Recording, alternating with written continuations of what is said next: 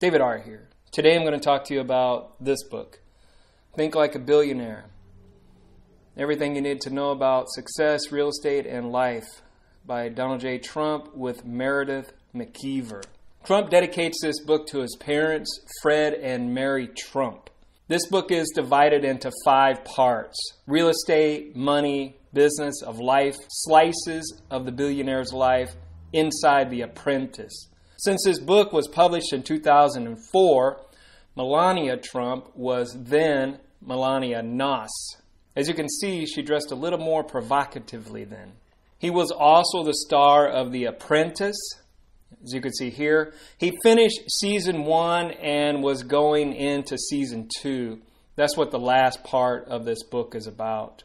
Also at this time, Trump had a lot of celebrity friends: Tony Bennett, Jay Leno, Jeff Zucker, Garth Brooks, A-Rod, Arnold Schwarzenegger, Jeff Gordon, Katie Couric. As for the contents of the book, I believe that you, the viewer, will get more out of the introduction and part 3, other than me going into all the other sections. And the part about The Apprentice, I don't really know much about that. I never watched the show. I've heard of it, and I know the "you're fired." I know that.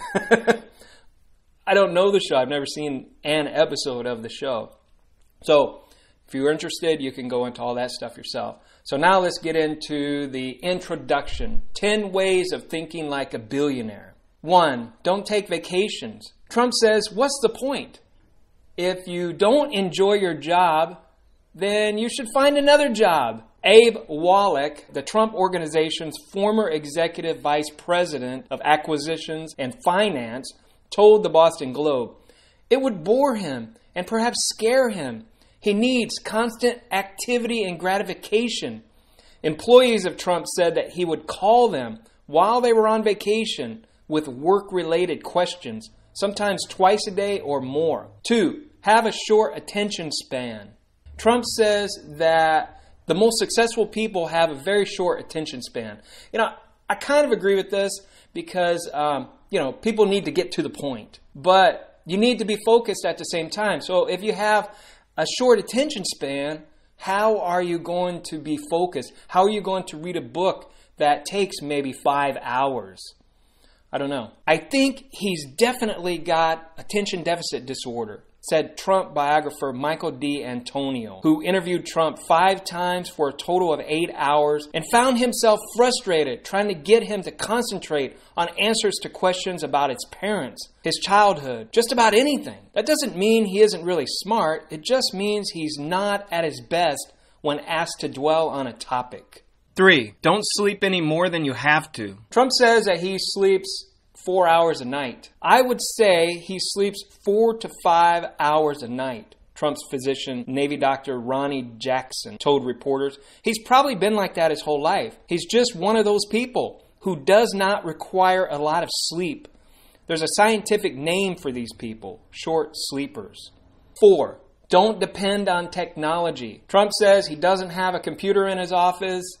He believes that email is for wimps. Now, this book was published in 2004, so I'm assuming he changed his views on that because he's tweeting constantly. See, look at this.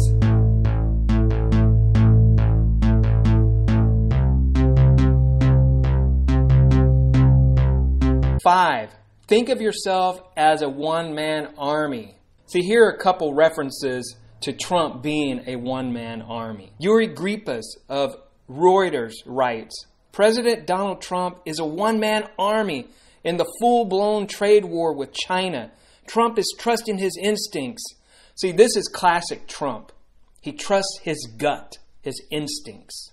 And, by the way, he won that trade war. 6, it's to your advantage to be underestimated. Ultra-successful people live great lives in a low-key manner. It's okay to tell people about your accomplishments, but it's even better when they find out for themselves. Also, it was estimated that Hillary Clinton had an 85% chance of beating Trump in the 2016 election. He was definitely underestimated. 7, success breeds success. The best way to impress people is through results. As you can see, Trump gets results. That's what he's all about. 8, friends are good, but family is better. Well, as you can see here, Trump has a very large family. 9, vast fortunes are accumulated through dozens of decisions a day, thousands a month, and hundreds of thousands in a career. He says, treat each decision like a lover, faithfully, respectfully, and appropriately. 10, be curious. This reminds me of when I was a little kid. I used to wander the woods behind my house, and I would go and stay there for hours, just exploring. And then I eventually rode my bike throughout the city and beyond, exploring again, just getting lost. I did the same thing in Brazil. I used to walk the streets and get lost.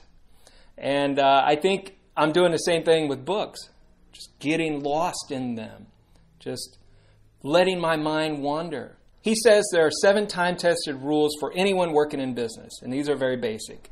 1, be on time. 2, do your homework, plan ahead. 3, make a mental dossier on people. Find out some things about them.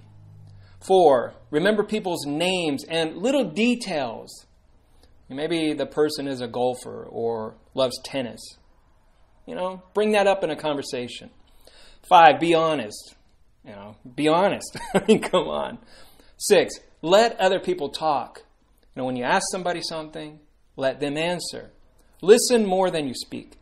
7, be disarming. Don't be a bulldozer in business.